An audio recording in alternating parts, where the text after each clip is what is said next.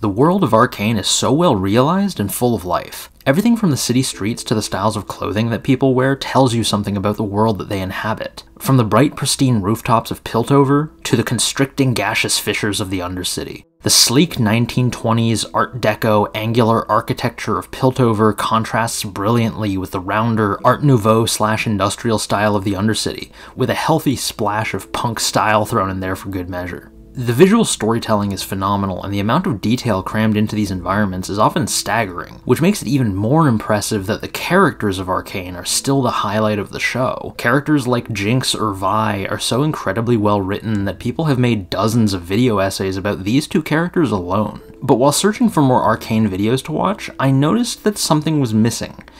Where are all the Caitlyn videos? When typing her name into YouTube, you only really get scene packs or videos that solely focus on Caitlyn through her relationship with Vi.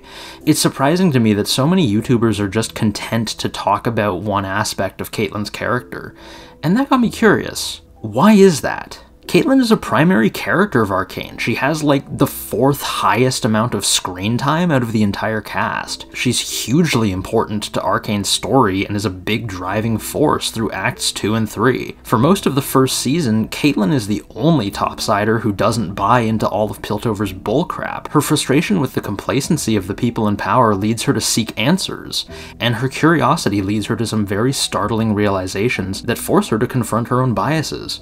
She's the character that arguably has the most growth over the course of the show, and yet she's reduced to the role of Vi's girlfriend in the fandom mind. She's extremely underrated and overlooked, and that's precisely why she's one of my favorite characters in the show. Arcane's story shows that in a society plagued by ignorance and complacency, the only way to actually solve problems is to be curious enough to be looking for the solutions. And no character embodies this concept more than our sweet cupcake, Caitlyn.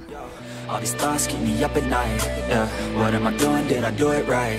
Yeah. All these thoughts keep me up at night, yeah. I can't think straight, need the light. All these thoughts keep me up at night, yeah. What am I doing? Did I do it right? Yeah. All these thoughts keep me up at night, yeah. I can't think straight, need the light.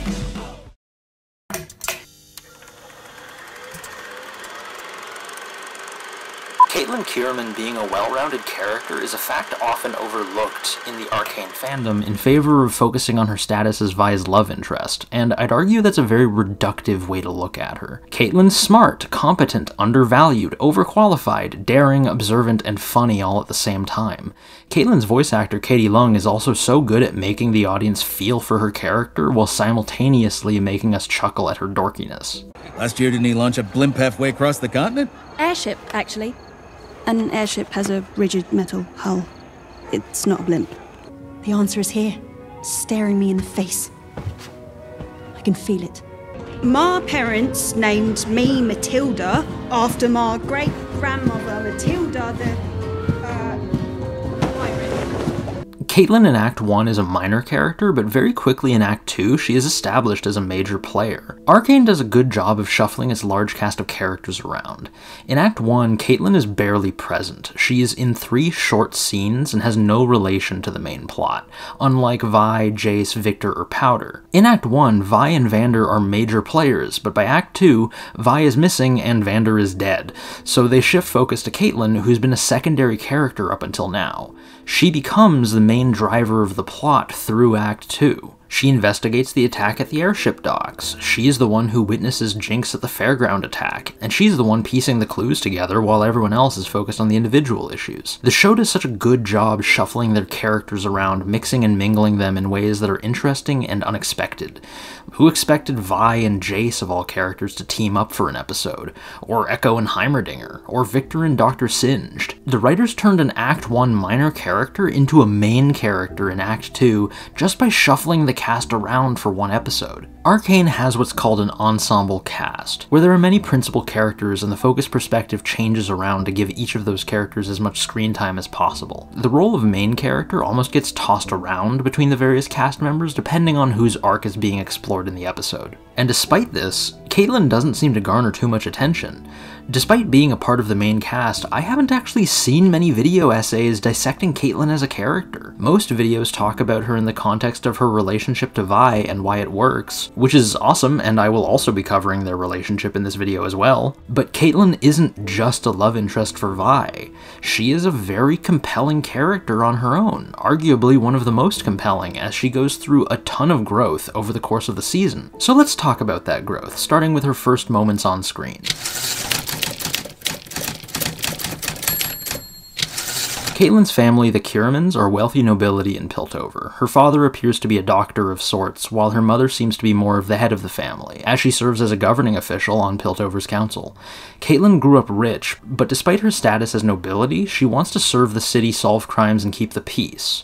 She's not satisfied with the sheltered life she's been given. And unrelated to the rest of this essay, I also just want to say that it's cool to see that Caitlyn comes from a mixed-race family. Her mom's white and her dad's Asian. Or Ionian, if we're talking League lore. I just read that on the wiki, don't at me. Like, being mixed-race myself, it's just cool to see Asian mixed-race characters in the media I enjoy. It's just nice to feel represented a little. Caitlyn starts off the story from a place of curiosity. Her actual first line of dialogue is a question.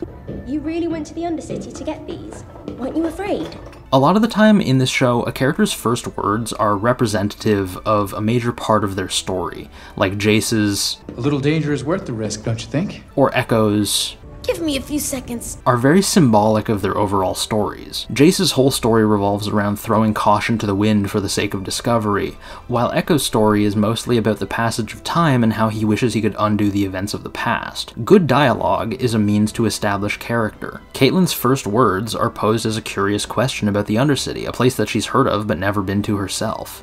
Even as a child, she is very interested in the larger world beyond Piltover's borders. She's grown up in a very sheltered and structured environment, raised in the highest echelons of Piltover's nobility with no idea of how the other people of Piltover live. Caitlyn has very few scenes in the first act of Arcane, but they're very formative, establishing moments, and they're crucial to understanding her later characterization. During the scene after Jace is found guilty, Caitlyn tells Jace, Your name's no good now. My dad says you're a misfit. And that we can't be friends anymore. So why are you out here? I'm a misfit too, I suppose. Caitlyn feels like a misfit due to her not liking the underhanded tactics that her society, and especially her parents, use to control things. As we see throughout the whole show, Piltover is full of two-faced manipulators. The counselors manipulate each other all the time in order to reach their own ends. Caitlyn's parents go behind her back to manipulate her career and sabotage her independence. She even goes on to assume that her parents manipulated her shooting competition and paid her competitor to let her win. But to Caitlyn's surprise, Grayson openly says she wasn't paid and just thought Caitlyn deserved to win. She presents open and honest communication, and Caitlyn takes this to heart. Similarly, she admires Jace as a friend because of his honesty. During Act 1, when he's found guilty of his crimes, Jace has the opportunity to let the truth slip away. He could have listened to Heimerdinger and gotten a slap on the wrist if he just lied, but instead he was punished for telling the truth. Caitlyn clearly prefers honesty from people. She's influenced by honest inventors like Jace and honorable soldiers like Grayson to think about her place in the world and what she can do to contribute to it. These figures fuel her desire for knowledge and truth. Her curiosity and her desire for truth are what compel her through the later acts of the story. Between Acts 1 and 2, there's a time jump that allows the younger cast to age up. At the beginning of Act 2, Caitlyn is reintroduced as an enforcer, one of the law enforcement officers who serve Piltover's people. However, she is introduced in uniform, but standing guard outside her mother's fair tent. With resentment, she tells Jace, She'd do anything to keep me from seeing the real world. Note that she doesn't just say the world, she says the real world. This indicates that she's at least somewhat aware that reality, the real world, is not the cushy, sheltered life that surrounds her. She knows that there's more to life than just coasting along on her family's noble status. Caitlyn rebels in small ways against her overbearing mother, mainly by pursuing a career in law enforcement, an arguably low-class and dangerous career unbefitting a lady of her status. She becomes an enforcer partly to disobey her mother, but mostly to satisfy her deep curiosity about the world at large that she's never seen before. Law enforcement officers are supposed to be keepers of the peace and seekers of truth, after all.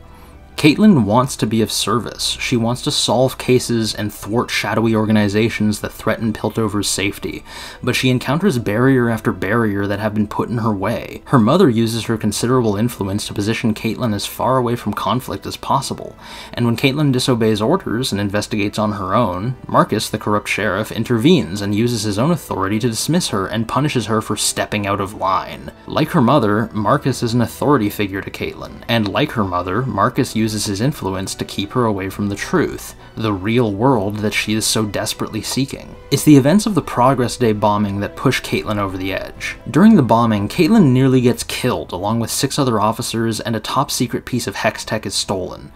But most importantly, Caitlyn witnesses who the bomber was. Caitlyn knows that the Shimmer smugglers were connected to the bombing because of the symbols she found while she was investigating on her own. This would normally be enough evidence to suggest a grander conspiracy, but with Marcus in charge, Caitlyn knows that she would just hit another dead end. She knows that she can't go to Marcus without proof, and it just so happens that she knows of a potential eyewitness. A witness who, if he cooperates, could blow her whole case wide open and provide the proof she needs of a greater conspiracy involving the Undercity.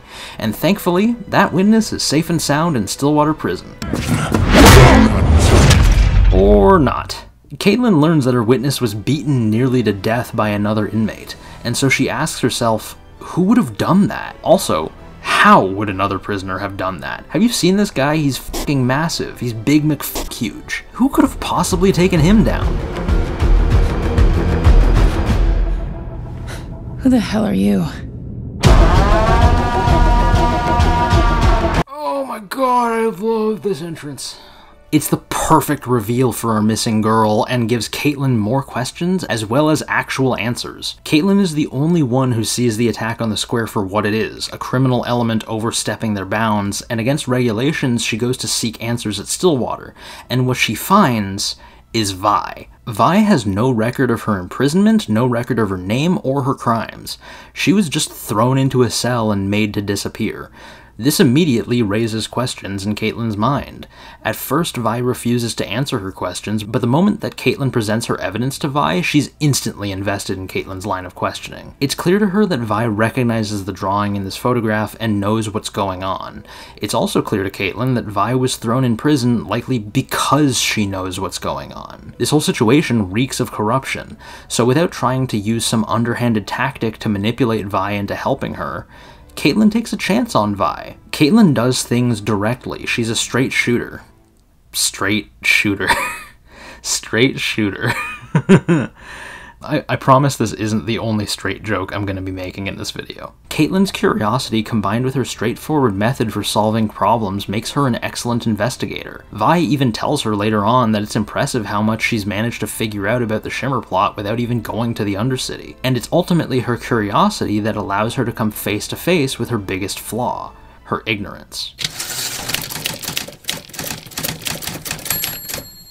I think it goes without saying, but Caitlyn Kierman is an extremely privileged person in the world of Arcane.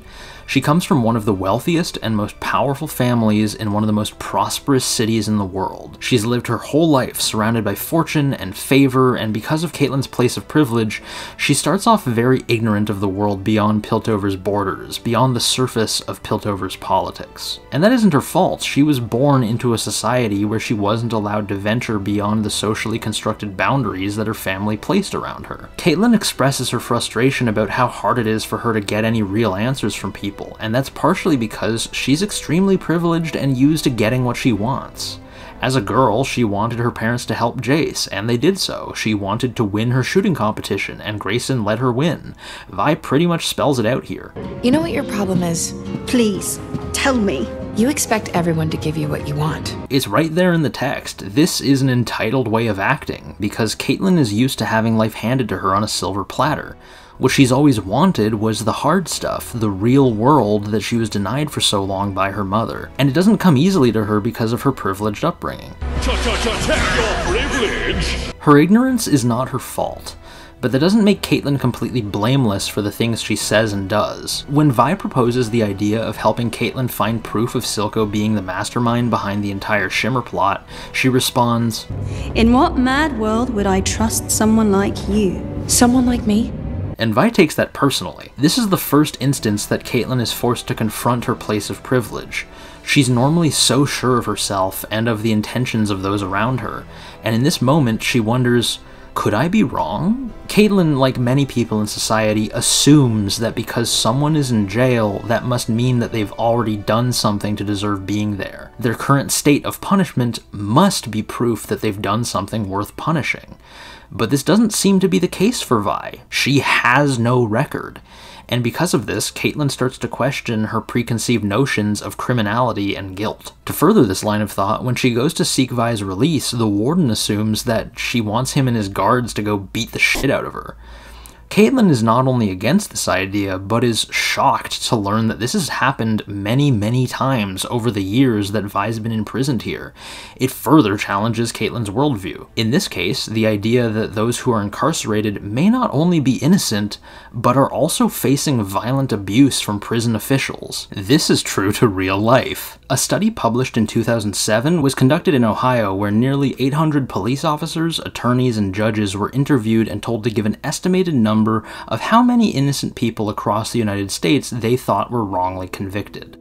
The vast majority of them said more than 0, but less than 5%. As of March 2023, there were or are approximately 1.9 million incarcerated people in the American prison system. If we go with the low end of that study's estimate, that just 0.5%, half of 1% of prisoners are innocent, then that means that 9,500 people are currently in prison for crimes they did not commit. Finding an exact number of wrongfully convicted people in the United States is almost impossible. You'd have to review the records from every single court and prison across all federal, state, and county levels.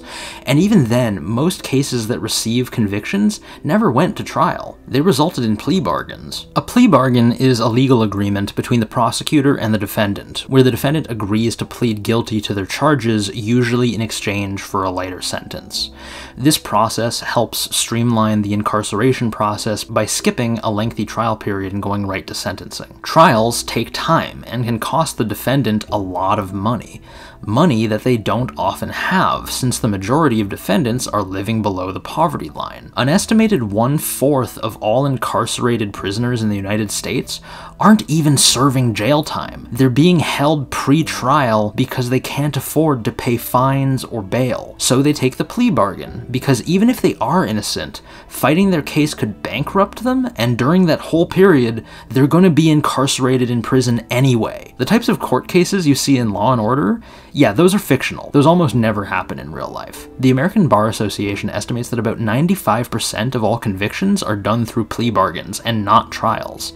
95% of all people in the United States were not given a guilty verdict handed down by a jury of their peers. The American justice system is designed to streamline convictions, not to give a fair trial. It's a factory line, producing as many convictions as possible and forgetting about them just as quickly. Piltover seems to function much the same way. When someone gets arrested, they get thrown in prison and get forgotten by those in power. Remember Big McFuge? After Caitlyn gets Vi out of prison, he's completely forgotten by the narrative, but also by the people in power.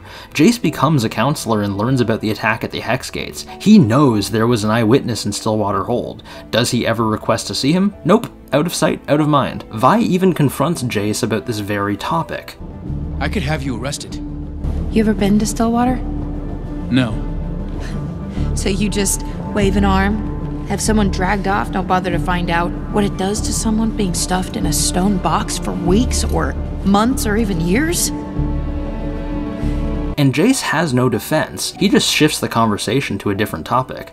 Privileged people often don't think about what their privilege affords them, because if they do stop to think about it for more than a minute, it makes them extremely uncomfortable. The fact that you or I take freedom for granted while millions of people suffer in prison for crimes they may or may not have committed is fucking depressing. But Caitlyn confronts the reality that she has been ignorant of a lot of the city's problems for her entire life. Vi is living, breathing proof that her worldview is false. She can't ignore that. And Caitlyn's inquisitive mind makes her wonder, if her preconceived notions of criminality are wrong, what else might she be wrong about? When she and Vi scale down the water tower, Caitlyn doesn't realize at first that this place, this ramshackled hut, is Vi's childhood home. It's not even a hut, really, it's more like a shack. The thing doesn't even have a roof. The extreme level of poverty that people who live in the Fissures deal with is nigh unthinkable to Caitlyn, so it comes as a surprise when she learns that this is where Vi and Powder grew up. Caitlyn asks questions to Vi here, and look, I love Caitlyn, but these are easily her worst moments. How do you not know if your sister is alive or dead? Like, bitch, Vi's been in solitary confinement on an island for upwards of 7 years. Questions like, What, you don't have parents? show how much Caitlyn takes the very basics of family security for granted. She's never struggled, not really. She's always had a full stomach, a proper education, a large bed to sleep in, a warm house, and a loving family to welcome her home and care for her. It's here in the lowest part of the Undercity where Caitlyn is forced to come face to face with her ignorance. When Vi tells her that her parents were killed by enforcers, the very police force that Caitlyn serves, she doesn't deny it. She can't. This is Vi's lived experience, and now she starts to understand why people of the Undercity, like Vi, hate people like her and the other Topsiders so much. Through Vi, here at the deepest level of the Undercity, Caitlyn is confronted by the terrible state of Piltover. Its people are starving and sick, being abused and exploited by crime lords, while also being mistreated and killed by the city's police force. And all the while they are ignored by their government. These people have no one to turn to. These people need help. The city needs to change. This is not how it was intended to be. This is a failure of the system, and Caitlyn quickly realizes that. Her time spent with Vi, someone who she started diametrically opposed to in every way, opened up her mind to the idea that her worldview is extremely narrow and very wrong. Exposure to the undeniable reality that her city is flawed forced her to confront her preconceived notions and realize that she has been living in blissful ignorance for her entire life. And as she comes to these realizations, she also comes to realize that she is developing feelings for Vi. Over the course of the first season of Arcane, Caitlyn starts to fall for Vi. This romance is hinted at throughout League lore, but as far as I'm aware, the two have always been canonically crime-fighting partners and nothing more. Their relationship has never been directly addressed until Arcane. I just read that on the wiki, don't at me. This romance is fascinating to a lot of viewers, as Vi and Caitlyn, as I've stated before, are at total odds with each other. Vi is a tough brawler from the Undercity and a convict, while Caitlyn is an inquisitive enforcer and nobility from Piltover. These two start out diametrically opposed, but through the experiences they share and the things that Caitlyn learns about her, Caitlyn becomes enamored by Vi's presence. The scene everyone talks about is the one in the brothel. When they go to the brothel looking for information, you can tell that the entire time they are there, Caitlyn has never been to a place like this before. She's clearly so uncomfortable, but at the same time, maybe a little aroused and a little curious?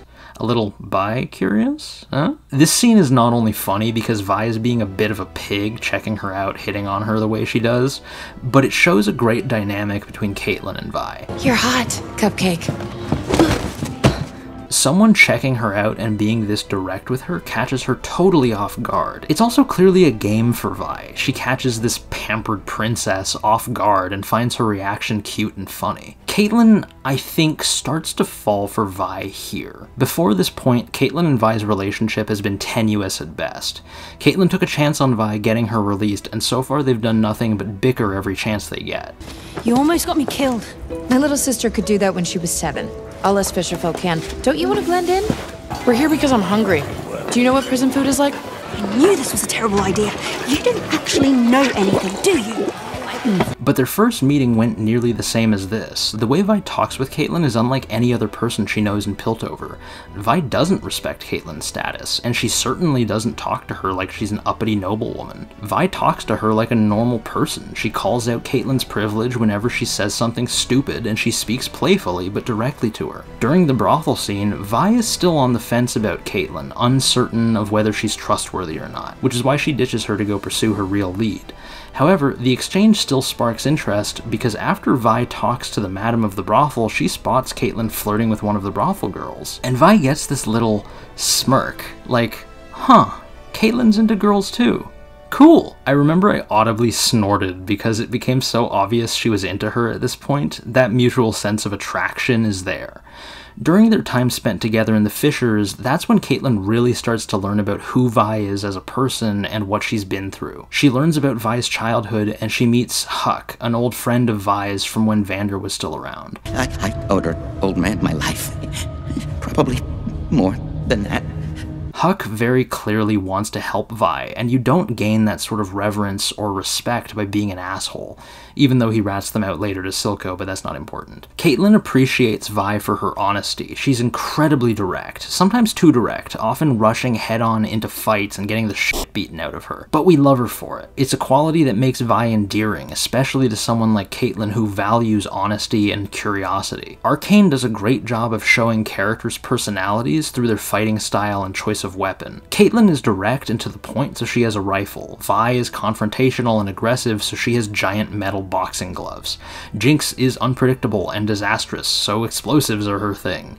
Jace reacts to all his problems by squashing them quickly like a blunt instrument, so he wields a hammer. It's just another small detail that really shows off how these characters behave. Vi wants the truth as badly as Caitlyn does, and Caitlyn kind of falls in love with her for that. She's as curious and honest as she is, and unlike anyone she's ever met back in Piltover. Caitlyn even starts adopting traits of Vi that she finds admirable. When they return to the surface, Caitlyn doesn't hold back when fighting with her mother. It's citizens living on the streets, being poisoned, having to choose between a kingpin who wants to exploit them and a government that doesn't give a shit. Caitlyn!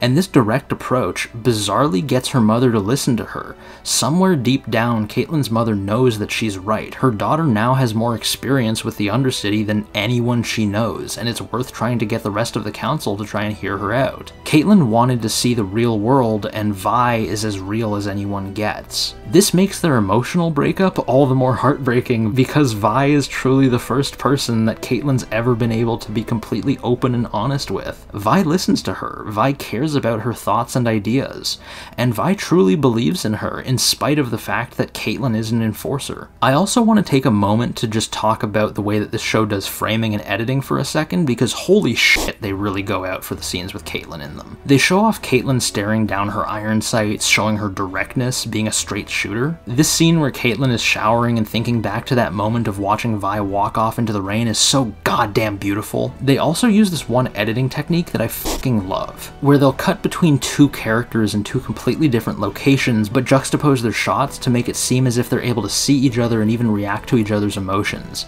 As Caitlyn looks up at the water tower, Jinx looks down at her from her perch, and Caitlyn gasps in reaction. It's as if they can see each other despite being in completely different locations. The show does this again on the bridge. As Silco picks up Jinx's wounded body, he stares across the bridge and Vi stares back, eyes filled with regret. In reality, there's probably about 700 feet of distance and smoke between them, but it's like they're staring each other down despite neither of them being able to actually see the other person. It draws out the drama from multiple scenes at the same time in a very organic way that I find incredibly efficient and more deeply moving than if these scenes had occurred completely separately. The relationship between Caitlyn and Vi reaches a head during Jinx's tea party. Caitlyn was kidnapped shortly after she parted ways with Vi, and the both of them are forced into this twisted Sophie's choice that Jinx has set up for them. This experience is hugely impactful for Vi, but I think a lot of people forget how much Caitlyn is very much a main character in this moment also. All the answers that Caitlyn was searching for have brought her to this moment. The Shimmer plot, the stolen gemstone, Jinx, Silco, her relationship with Vi. It's all coming together in this crazy moment. I wanted to bring up that shower scene again because Jinx's arrival is honestly so fucking spooky. But I realized something funny after the fact. The next time we see Caitlyn is during the tea party scene where she's fully dressed in her enforcer's uniform. Jinx saw Caitlyn naked before Vi did. Either Jinx watched Caitlyn get dressed at gunpoint, or knocked her out and dressed her herself. Both ideas which are stupidly silly to imagine. Once Caitlyn breaks free of her restraints, I love that she gets the drop on Jinx. Jinx is a psychotic terrorist who's killed innocent people, stolen a piece of dangerous technology, and is currently holding her and her girlfriend hostage. Caitlyn is fully within her right to gun Jinx down, but she hesitates, not because she doesn't want to kill Jinx, but because she cares about how that would affect Vi, but her hesitation costs her dearly. Caitlyn's affection for Vi ultimately costs her everything when Jinx pulls that trigger during the finale. All of the answers that Caitlyn sought throughout her journey are now right in front of her, as are the smoldering ruins of her old life. And what Caitlyn does with those answers will decide what comes next for Piltover. Curiosity is the death of ignorance. Why do we say the things we say? Why do we assume the worst from people we don't know? Why do we hate what we don't understand? Asking questions is the thing that keeps our world moving forward. When you're a child, you have all these questions. Why is the sky blue? Why is the grass green? Why is the sun bright? Stuff like that. But as we get older and we learn more, we stop asking questions because we start to assume that we know everything that we need to know. But the older you get, the more questions you should be asking. Bigger questions, like, why do we dislike people from places we've never even been to? Why are the police so aggressive? Why do we accept the status quo? Why are we so afraid of asking questions? Sometimes the answers are scary, but not wanting to know is worse than not asking why in the first place. Caitlyn's story is so important because it revolves around questioning society at large, and more importantly, why you believe what you believe. Critical thinking is a skill that not everyone has. It's like a muscle. If you don't use it, you start to lose it. You have to train yourself to pay attention to the things that people say and do. It's hard, but nothing good ever came easily. I'm guilty of being ignorant of how the world works. Everyone is. Ignorance is normal, and no one is born knowing everything they'll ever need to know about the real world.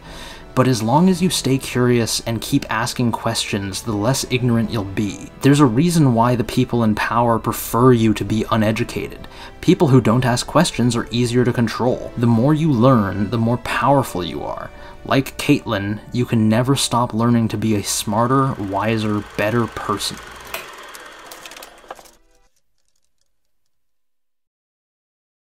I'd like to extend a sincere thank you to anyone who sat through and watched this entire video on Caitlyn. I think she's a pretty underrated character, and I spent a lot of time on this project, and I'm pretty proud of how it turned out. Please like and subscribe, and support us on Patreon, where you can get access to our uncensored videos, outtakes, short videos, and exclusive idle chats, where 2 or more of us hang out and talk about the media that we're passionate about. Thanks again so much for watching. This is the Hedgehog from Idle Scree, signing off.